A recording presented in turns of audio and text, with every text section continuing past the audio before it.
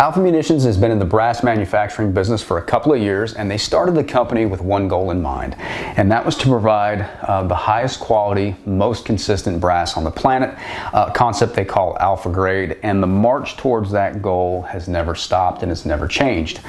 The latest step along the way is what they're calling optimized case design, and what we're going to talk about right now briefly, specifically, is optimized case head technology. So Alpha Munitions learned a long time ago that these brass cups are vitally important. Now, every piece of brass that starts out as a cup, and then there's a number of manufacturing processes where punches come down and form it and shape it into a cartridge case. And now, if you don't start with perfection, you can't end with perfection. So they've been all over the world, and they found very, very few manufacturers who can make these brass cups to the specifications they require. One of the recent changes they've made as part of this optimized case head technology is they've changed the grain structure of the brass. So that was a key part of the equation. The next part of the equation is they changed the manufacturing process. So normally with case heads, you think, well, harder is better. Well, if it's too hard, it's brittle. If it's not hard enough, it's soft, and the primer pockets the form, and you got a mess. So there's a window on hardness that you're trying to hit, but you can't make it too rigid. So between changing the grain structure, changing the manufacturing process, they've made a very rigid case head. And so the end result is this is now the ultimate in primer pocket life and pressure containment. Many of you probably know Brian Allen. He's a PRS shooter, and he's been out there for a number of years. He's a great guy. He's a fantastic shooter. He shoots a 6-dasher with a 109 bullet. His match loads 32.8 grains of powder, so he took one of these new pieces of brass with the optimized case head technology in it, 32.8, worked his way all the way up to 34.5. So he started with a pretty warm load and then went to a slightly compressed load that was wicked hot. Did that across 10 loadings and then said, all right, let me back it down to my warmish 32.8 match load.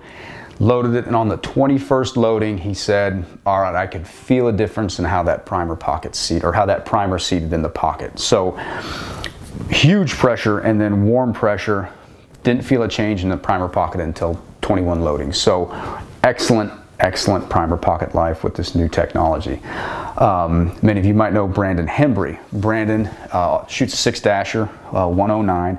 Started his load development at 32.2, went all the way up to 33.8, and put every round through the same hole, and saw absolutely zero pressure signs along the way. Of course, then he kept loading it up. He got to 34 and some change, and common sense said, you need to stop.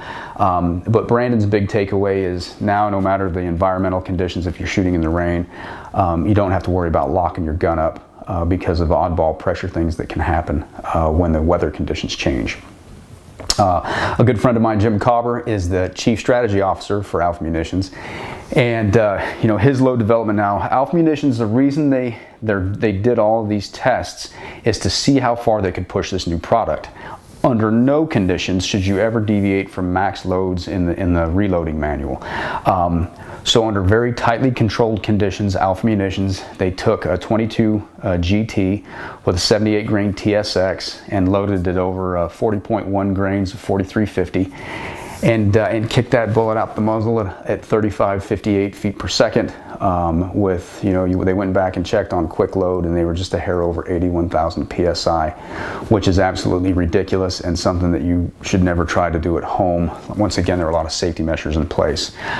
Jim's big takeaway is you have to adhere to the loading manuals with this new brass, because if you go by the classic pressure signs, you can't do that and remain within safe tolerances. The first sign of pressure is going to be the bolt flying out the back of the receiver or the gun blowing up. So you have to be extremely careful. You know, the temptation's always there, right? Everybody likes to speed, man. I mean, I want to go fast, but never deviate from max load in the loading manual. So I'd like to thank Alpha Munitions for sponsoring this video. If you don't know much about Alpha Munitions, you can check them out on the Facebooks and on the Instagrams, and you can also go to the website at www.alphamunitions.com.